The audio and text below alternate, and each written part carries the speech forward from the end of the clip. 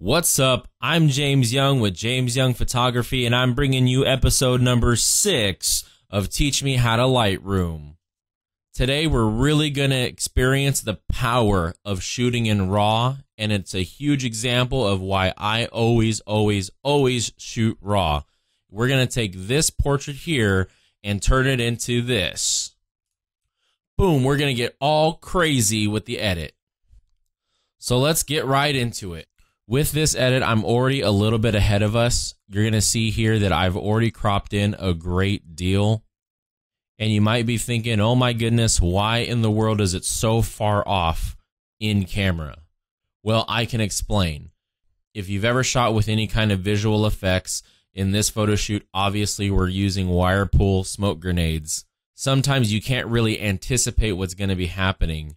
Additionally, I was using off-camera flash. It was being held by an assistant carrying a monopod, and this was the first time that this model has ever worked with smoke grenades, and everybody was new to the entire situation.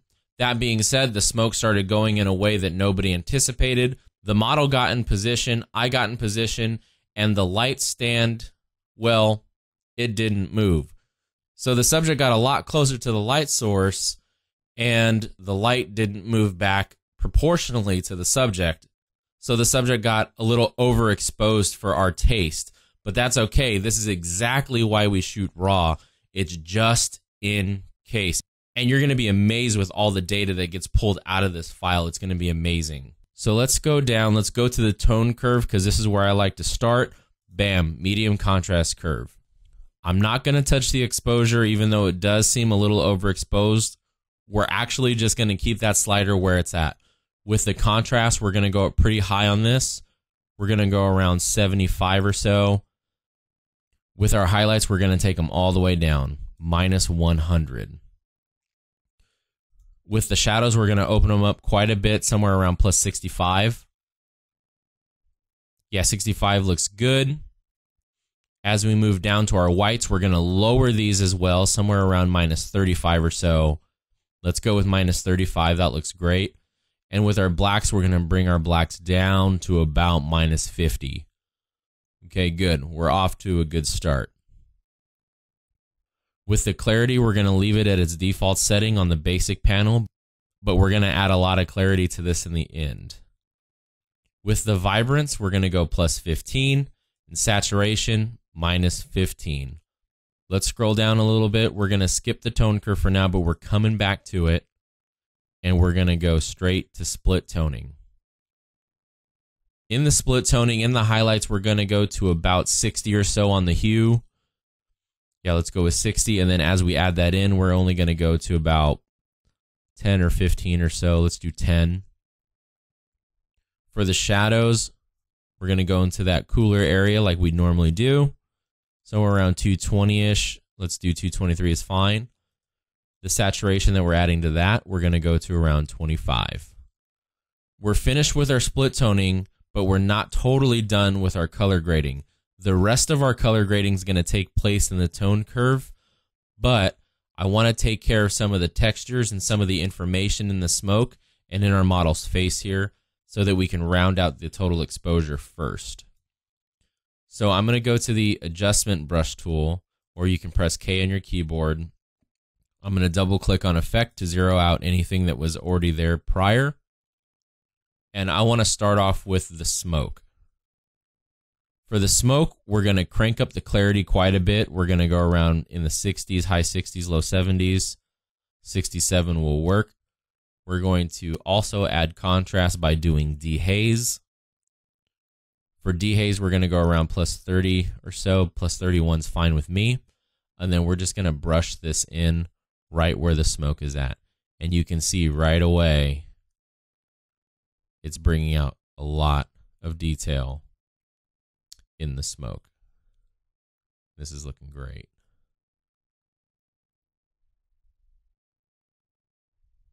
Perfect. I love it. Then what we're going to do, we'll click erase and just make sure that we get that right off of our model's face. High clarity is not a good look on humans. I'm going to click back on my brush tool, and I'm going to brush in around this area here to make sure that there's not really a halo that appears around him. So let's turn that off and turn it back on. You can already see it's making a huge difference here. So that's awesome. I'm going to click New to create a brand new brush. Double click the effect, and I'm going to come down 1/3 of a stop of exposure, and I'm going to paint that on our model's face. He's just a little bit too bright for my liking, but I don't want to lower the total exposure, and you'll see why here in just a minute. So something I'm noticing in this image is this bottom left-hand corner here. This rock is super bright because, again, that's where the off-camera flash was set, and it apparently hit this rock. So that's fine. We can compensate for that. I'm going to take the graduated filter tool here, or you can press M on your keyboard. I'm going to double-click again. I'm going to come really far down on this exposure here, minus about 2 stops here. I got minus 2.1. And then I'm going to drag from the bottom left-hand corner and drag up diagonally towards the right. And that's going to do a couple of things for us. Number one, it's going to tone down how bright that rock is. And number two, it's going to help round out our image in the end. So you can see here where the mask is affecting it. That looks great. I'm fine with that. And I'm going to close that. The last thing I'm going to do with our brushes, I'm actually going to add one more brush. Double click that, press New. And let's go to about minus 3 or 4, or excuse me, minus 0.3 or 4. And just paint that in there. And now that looks a lot more natural on that rock. Perfect. So you can see here we've really affected the way the total exposure looks by using those brushes. That's great. So now I want to round out the color grading on this. We started going in the direction with the split toning right over here, where we're adding cool tones to the shadows and just restoring warm tones to the highlights. But I did a really subtle effect with the split toning. And the reason why I did that is because I want to add more through the tone curve. So when you get to the tone curve, there's a drop down next to channel, and by default, we normally work in RGB. For this, I want to click on it. I'm going to click blue, and this is going to allow us to affect the blue range of the pixels directly. So now that I'm in the blue channel, I'm going to establish a couple housekeeping items here. I'm going to click a node right in the middle, click a node in between the right two, and in between the left two as well. So the node on the right-hand side, I'm going to bring that down just a little bit. And then the node all the way to the left, we're going to raise this a little bit as well. Somewhere around 3% or so, 3.5%. Now that we've changed the way the tone curve is oriented on the blue channel, let's go back to the RGB. Now we're going to add a matte finish to this. And the way we do that is we take the second node from the left on a medium contrast curve, we double click to remove it. From there, I'm going to raise that left-hand side. And there you go. Perfect.